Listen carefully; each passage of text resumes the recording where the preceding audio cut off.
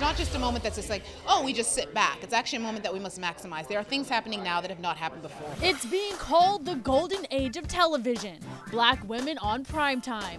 Essence magazine is celebrating the seismic shift in programming in their October issue, which features Hollywood's leading women, Orange is the New Black star Laverne Cox, Alfre Woodard, Nicole Beharie, and The Walking Dead star Danai Gurira. It's a cover of Essence magazine that I'm on.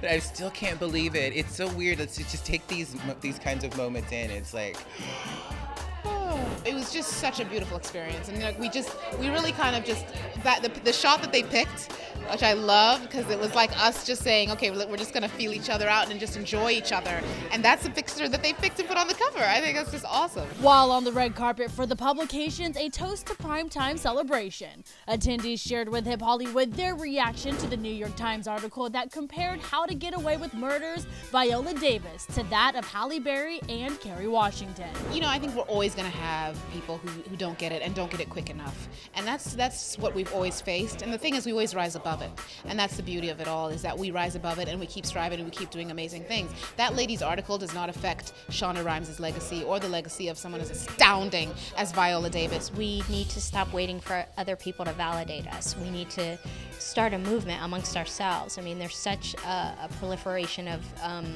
you know, kind of perpetuating this idea that Black women are all ratchet and we all compete with each other and hate each other and fight with each other and tear each other down.